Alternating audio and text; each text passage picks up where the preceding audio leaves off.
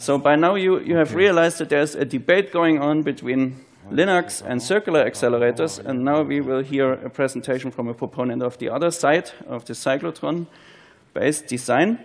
And Pierre Mandrillon will talk about cyclotrons for ADS. Please, Pierre. Thank you, Mike. So, you listen to me? Okay. First of all, I would like to thank Jean-Pierre Revol and the organizer of this conference for giving me the opportunity to speak about cyclotrons. Okay, up to now, from the Alex talk, we had a good deal of statement in favor of Linux, and now I think you have to listen to another music, I would say, and then I will focus myself, of course, on cyclotron. So, then a quick overview of my talk. Of course, I will make a short review of the PSR outstanding cyclotron story, where the intensity was raised 3 times from the beginning up to now. And then I will take 2 examples of high-power cyclotron drivers, and I will focus myself on a new single-stage cyclotron design for our company, which is quite different from the machine which has been built up to now, and I will try to draw some conclusion. Okay, what I was listening up to now is to remind me of something which we saw in the 70s, where there was this famous race for the Mason factory, and then on this dramatic scene, which was drawn by Ernst Michaelis, which was my first boss at CERN in the synchrocyclotron division. So you saw in that picture that, of course, the Los Alamos machine was the champion, arriving in '72, but there were 2 important challengers. The first one was Triumph. There was new cyclotron, large cyclotron, separated sector cyclotron. The first was a single-stage machine with using stripping extraction of H- in Vancouver. This is a Triumph machine. And a machine which was coming in '74, it's the PSI. It was named SIN at this time. And this PSI machine, we will review shortly this wonderful story. So this is the PSI in '73, just a few months before the first beam was made. The leading scientist was Hans Wielax, who proposed first this kind of design for the separate sector cyclotron. He's in the core of this picture. I don't know, this pointer is not working. I don't know why. Okay, there. You see the leading team with Werner Joh and most of the people. I don't like to see all of them, all these old friends. And then the first beam, the design was presented for the first time by Hans Wielax in '66. And the first beam came in February '74 with 0.1 milliamps. And at this time, the cyclotron community was really doubtful on the possibility to accelerate 100 microamps within a cyclotron. But this was successfully carried out by the injector, the 72 MeV made by Philips. It was very difficult for them to achieve this goal. And this injector injected in the very big ring cyclotron. Then, 10 years later, in order to increase the intensity of that beam, a new injector was proposed, a separated sector machine with an 800 kV injected beam from a high voltage platform. And with this machine, the intensity was raised not far from 1 milliamp, still keeping the same machine for the booster ring cyclotron. And now, for H+ high extraction efficiency, this formula, this simple formula, gives a turn separation, which is inversely proportional to the number of turns.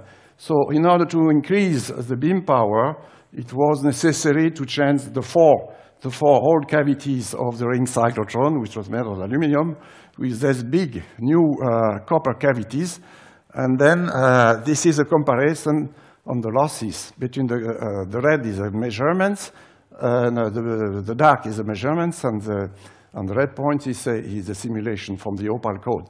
And you see this is, of course, a logarithmic scale, and we see that the losses are very small, a few percent. Nevertheless, it's a problem. It's still a problem for high beam power.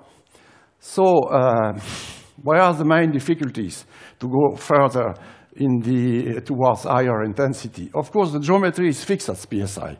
It's 72 MeV injector, followed by a ring cyclotron. The energy gain between the machine is fixed, therefore, simply by the geometry of the magnet. So, and then another point is the number of elements of subsystem. In particular, everything which is electrostatic, a number of electrostatic elements for injection and extraction in both ring cyclotrons. And I read that the most important downtime is coming, it's about 29%, Michael knows this better than I know, is due to the problem with electrostatics problem. So, now where are we coming from? Our experience is on two projects, which was under the leadership of Carlo Rubbia. The first was the energy amplifier here at CERN, and the second one was the trade projects with ENEA. So you already heard a lot about this famous report, it's 95-44 report, and the conceptual design of fast neutron operator energy amplifier, which was driven first. I was in charge of the accelerator at the beginning of that, and it was the design of a 1 GeV machine producing a 12.5 milliamps in order to get 1.5 gigawatt thermal. So this cyclotron cascade was made of 3 stages, two injectors, one H plus, one H minus injector, and I combined these 2 beams. I superpose these 2 beams in order to reduce the space charge forces at injection along the low energy channel up to the center of this second stage, which is a separate sector cyclotron, 120 MeV, 4 sectors, 2 delta cavities, and 1 flat top cavities here, injected into a large ring made of 12 sectors with 6 large monogap cavities and 2 flat topping cavities. So it was a quite complex design, I would say. The second experience comes from the ENEA trade experiment. The ENEA was to drive a cyclotron to drive a trigger reactor which was made subcritical just in order to make an experimental program, to develop an experimental program. So for that we proposed, our company was in charge of the cyclotron design, and we proposed that machine based on H2+, which should provide 250 MeV, which give by stripping, we double the intensity, and we reduce by a factor 2, we reduce the momentum by a factor 2, we produce 120 MeV proton beam with 3 milliamps. Injection was carried out by a 60 kilovolt injection platform using an ion source developed by our company, which produced 50 milliamps per square centimeters, plus a conventional LEBET, low energy beam transport, to separate H2+ from the H+, and then finally spiral inflector to deviate the particle in the median plane. So a few parameters of this machine. Okay, maximum energy for H2+, 240, and for protons by stripping, 120. Maximum intensity, I said this is 3 milliamps proton out of the machine. External diameter was 4.4 meters. Due to the high magnetic rigidity of that, a superconducting coil was necessary. And then, but the current density in the superconducting coil was only 44 amps per square millimeter. The radio frequency chosen was 70.4 megacycle. And this is, the reason for that is simply 1/5 of the 352 megacycle RF frequency of the Enrico Caveri superconducting cavity, because there was an idea proposed by Carlo is to extract the beam and to continue to boost the beam with an hybrid solution using superconducting CERN cavity. So there was, in this cyclotron, there was a peak voltage increasing from the center, 70 kilovolt up to 200 kilovolt at the extraction. So some new advanced cyclotron design for ADS. An interesting one come recently from Texas A&M with 800 MeV superconducting cyclotron, strong focusing cyclotron. Everything is superconducting. the coil for the magnet excitation, and they have cavities. But in fact, it is a two-stage cyclotron with two sources, three sources, in fact, feeding a stack of 3 parallel cyclotrons. And they use 12 flex-coupled stack of dipole magnet in the final stage, and 10 superconducting lambda quarter cavities providing a 20 MeV energy gain per turn. Why such a large energy gain per turn? This was necessary to install between the turns. You see the turn separation is rather wide in that. To install strong focusing channel made of superconducting Panofsky quadrupole with a very high gradient of 6 Tesla per meter. And the result of that is a very strong focusing in the vertical plane. You see the passes there, and this value of nu Z and nu R are quite unusual for cyclotron. This is the quadrupole, and this is the stack, and this is of a dipole magnet, and this is shown on this picture, the lambda quarter superconducting cavity. So in this machine, everything is superconducting. So the other example, but I will not go further with this example, because the last talk of this session will be given by Roger Barlow, which will present in detail the Daedalus machine for neutrino production, 3 cyclotrons. Well, how it is? The cyclotron are 2 stages cyclotron. This is the injector one, and they extract, by conventional extraction channel, they extract the H2+. And then they inject into a very large machine, which is made of 8 or even 6 sectors now in the last design. And extraction is made by stripping. But the drawback of this is certainly the very long, well, is it? As you see, the very long internal loop of the proton wire stripping. Of course, all the bends are in the same direction, so they are analyzed and giving quite a very large radial spread of the beam. So therefore, I will focus myself on the new innovative conceptual design for a cost-effective, compact, and reliable ADS driver. The concept is the reverse Vallée Bay-field separate sector cyclotron, and we have a patent on that. Okay, how it works. On the left, you see the very simple closed orbit. Achieving isochronism in a cyclotron while keeping vertical focusing at high energy is challenging. Isochronism implies a large positive radial gradient of the average magnetic field, which results in strong vertical defocusing. And how to overcome this by edge focusing, this angle between Vallée and the sectors, and by spiral. You see the PSI machine has very strong spiral sectors. How to avoid these spiral sectors in order to make simple straight sectors in order to install double gap cavity, for instance. But you have no choice. You have to increase the flutter factor. That means to increase this angle beta there. And in that case, we have to inverse the field within the Vallée. And you show the simple geometric construction of the orbit there, where the center of curvature is jumping from the internal to the external. Internal inside the sectors, and external it's in the Vallée. But something which is very interesting, there are many interesting properties of this kind of design. Something which is very interesting is the extraction. You see the extraction in the Vallée, when you accelerate, for instance, H2+, the center of curvature is already outside the machine.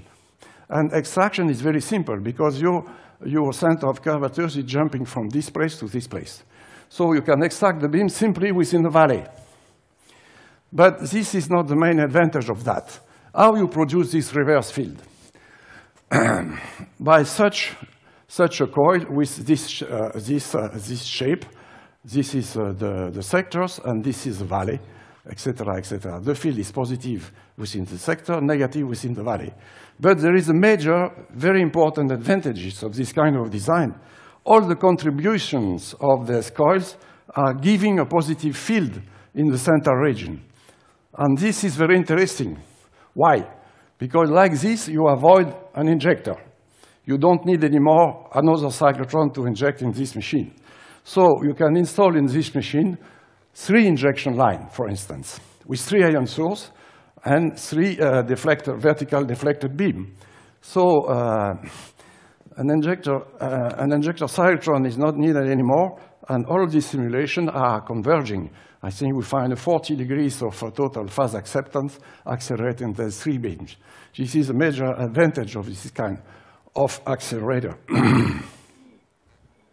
So, of course, the center origin is quite crowded with this 3 ion source on 3 injection line. You see this mechanical detail of that.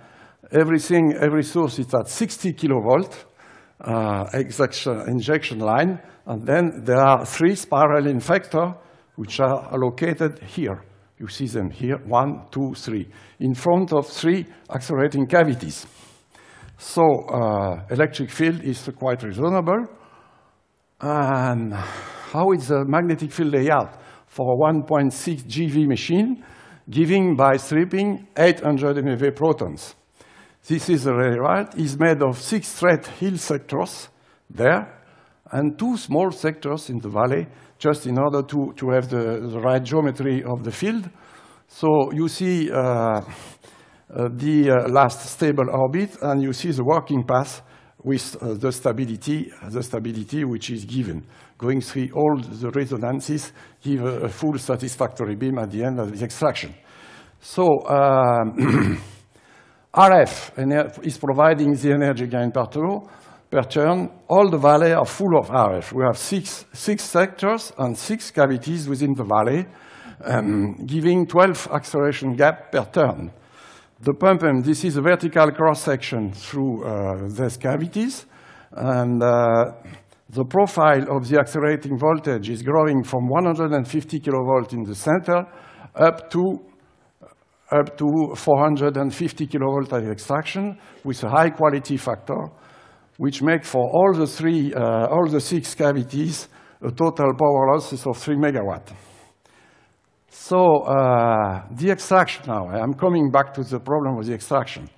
With the classical concept, we simulate the stripper in the positive field valley. You see the very long track to extract the beam. You will see in the Daedalus, for instance, projects like this. And moreover, the vertical property of the beam along the track is not very well focused in the vertical problem, quite wide in the horizontal plane. With the new concept where we extracted the valley with a reverse field, the path is much shorter, and then the optic is quite very satisfactory. We focus the beam like that. So now this is the full simulation of a beam up to 1.6 GeV, giving 800 MeV protons. You see the full extraction is satisfactory. We have been obliged to slightly increase the accelerator voltage to go through this region. This is the vertical motion, and this is the extracted beam. Well, another advantage of this machine, why we don't, we could also accelerate protons, simply protons instead of H2+, and there is a big advantage coming from this reverse field valley. We don't need any material through the median plane at the extraction. We don't need any more septa. We just need a bump.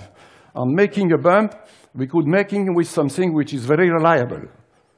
The most reliable things is not active things. It's simply iron bar. So we have designed a channel with iron bar like this, and we have exact protons with this process. So you see the turn separation on the valley's axis was more than almost 1.6 centimeters, 1.5 centimeters, and within the sector axis is slightly increased, is more than 2 centimeters. This is the 3 last turn in the machines. So I am coming now to the conclusion. A single stage 800 MeV reverse valley field cyclotron is a good candidate for an industrial demonstration. Why? So let's come through the advantages and comparing the advantages with the requirement given by Jean-Pierre Revol at the beginning of this session. So a single stage accelerators, it's a low construction budget and a low operational cost. We have only one machine to operate, to build and to operate. There are, of course, less components than traditional solution. resulting in a higher reliability. We don't have any beam transport within an injector and the booster, and though there is no matching issue between the different stages. Of course, the machine is much more compact. This results in a lower cost for the building. And last but not least, the stored energy in the superconducting coil. If I compare with a booster solution with positive field, is 3 times less, we make the calculation, than in the classical conventional booster solution. The second point is quite important because, as you saw, we can run 3 sources simultaneously on 3 injection lines. So that makes redundancies possible. And of course, reliability is much more important. But the last point is also very important because you have flexibility in intensity. I have taken 2 examples. In order to get 8 milliamps protons by an H2 plus machine, you have to provide 4 milliamps of H2 plus.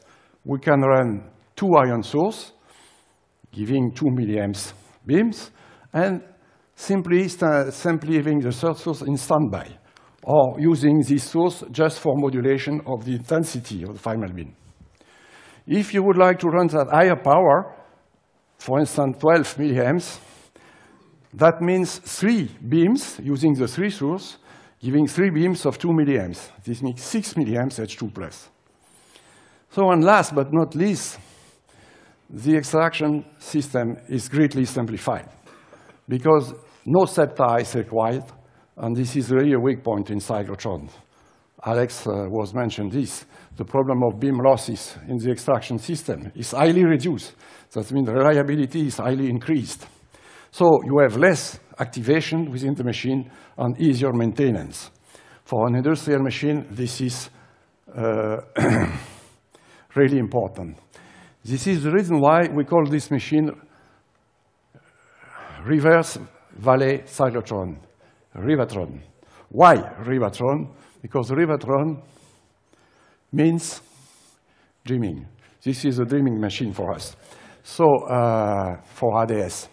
So I thank you for your attention. I'm ready for questions. So thank you, Per, for this very interesting presentation. Questions, Francois? So what determines the limit in energy? Excuse me? What determines the limit in energy? Can it be pushed? What determines the limit in energy, 800 MeV? Can the principle be pushed forward, further?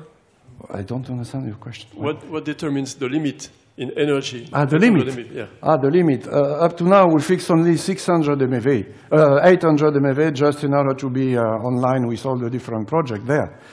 Might be we can go slightly higher, but it might be interesting to go a little bit lower, at 600 MeV, for instance, like Mira design is 600 MeV. In that case, it's not necessary for protons to use superconducting coil. And that could make the machine either a lower cost and simpler machine. So, but if we have to go slightly higher in energy, up to 900 MeV, simulations show that it's still possible. So we have time for one more question. Hamid? Pierre, Hi, Hamid. what is the number, the magic number that you can offer me in reliability? Is this idea of this number of trips that I mentioned the first day? I spoke about actually number of trips in 3 months of about 10 longer than 3 seconds. If you have a trip... frankly speaking, I didn't calculate that. I simply was, this is a conceptual design studies we made in the company. But nevertheless, our philosophy was to reduce as much as possible the number of components, the number of fragile components. Having 3 sources, that would reduce the beam trips coming from the injection. And that we can modulate the intensity of that. Eliminating the septa will be a great advantage for the beam trips. As I mentioned at the beginning of this talk, 29% of the downtime beam in PSI is coming from the electrostatic. So we don't have any electrostatic element in that. So answering your question will require the next step of the studies, much more details. Yeah. Okay, I should give Alex the chance to comment. Yeah, just a short comment. So first of all, I, of course, acknowledge that there are a great number of very clever ideas where you pushed certain things forward. But still, I think you didn't answer to any of my generic arguments. You are back now with a cyclotron, which is in reality 3 cyclotrons in one, where each has 4 milliamps of beam. So you have beautifully demonstrated to me what is about the intrinsic limitation, which is a few, say 10 I give you even 10 milliamps. So we are far, far away from any industrial machine. Secondly, this modular concept of fault tolerance, you have it just for one of the beams, but not for the individual cavity. As soon as one of your cavity faults, the trip is there. So I say to Hamid, it's 3 times the present trip rate of PSI, because it's 3 machines in first order. Of course, a little bit generically. So it's a factor of 500 above the specification. Sorry to formulate a little bit. Once again, I acknowledge very beautiful ideas with the scepter and so on. It's very clear, but intrinsically, we are not at the many 10 milliamp machine. Speaking about cavities, Alex, I will answer you by a question. How many cavities you have in the Mira design, for instance? How many cavities? Yeah, it's order of magnitude. Let's say 100, just to give. 100 cavities. I have only 6. So if one cavity is switched off as a problem, we switch off the opposite cavity. You see, we have 6 cavities. We switch off the opposite cavity. We eliminate 2 cavities. We are running with 4 cavities. I have considered that. So I am making more turns, but I have no septum. No septum. So therefore, I don't care about the turn separation there anymore. You see my point? So you don't see. Okay. It's a question of philosophy, I think. I'm sorry. Our lunch break is now already below 1 hour.